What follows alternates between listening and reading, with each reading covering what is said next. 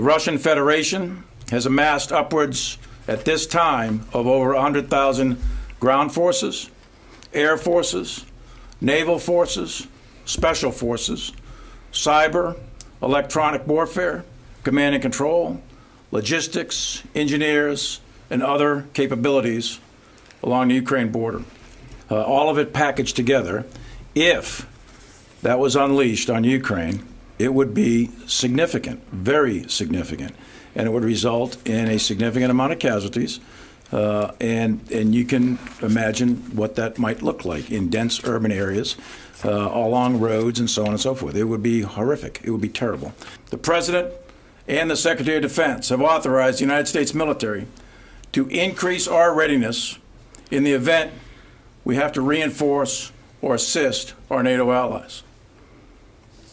War is not inevitable, as the Secretary said. The right answer here is a diplomatic solution.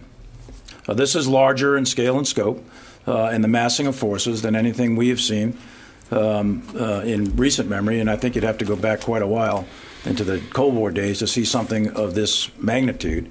They do annual exercises, and we watch those closely, but this is different. So we'll continue to monitor it very, very closely. But yes, it does feel different.